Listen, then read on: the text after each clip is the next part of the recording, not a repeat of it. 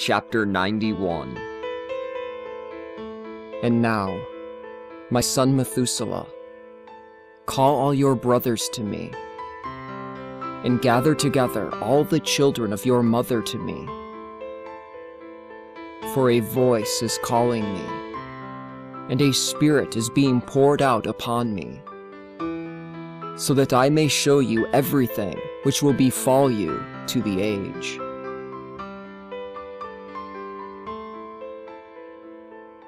And after this, Methuselah went and called all his brothers to himself, and gathered his relatives.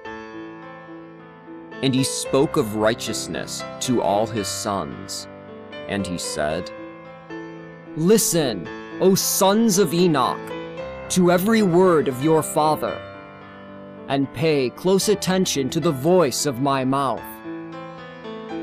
For I am testifying to you and speaking to you, beloved ones.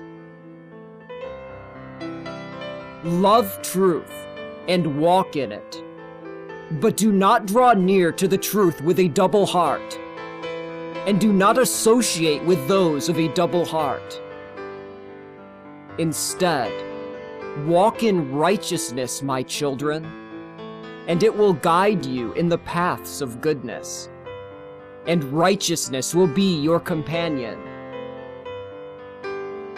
For I know that the state of violence will grow strong on the earth, and a great punishment will be carried out on the earth,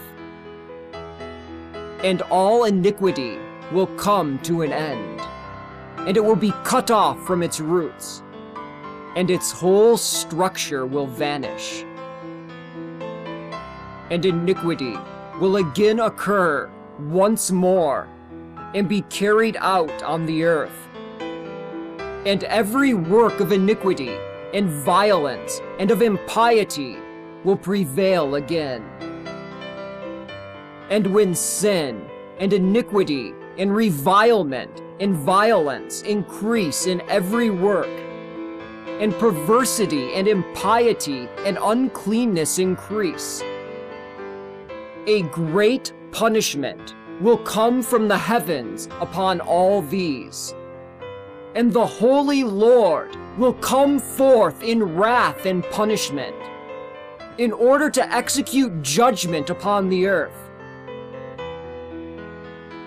In those days, violence will be uprooted from its foundations, as well as the foundations of iniquity, together with deceit. And they will be destroyed from under the heavens. And everything will be given over, the idols of the nations, and a tower to be burned with fire. And they shall remove them from all the earth, and they will be thrown into the fiery judgment, and they will be destroyed through wrath, and through a powerful, everlasting judgment. And the righteous one will arise from his sleep, and wisdom will arise and be given to them. And to him they will give praise, and the earth will rest from oppression all the generations of the age.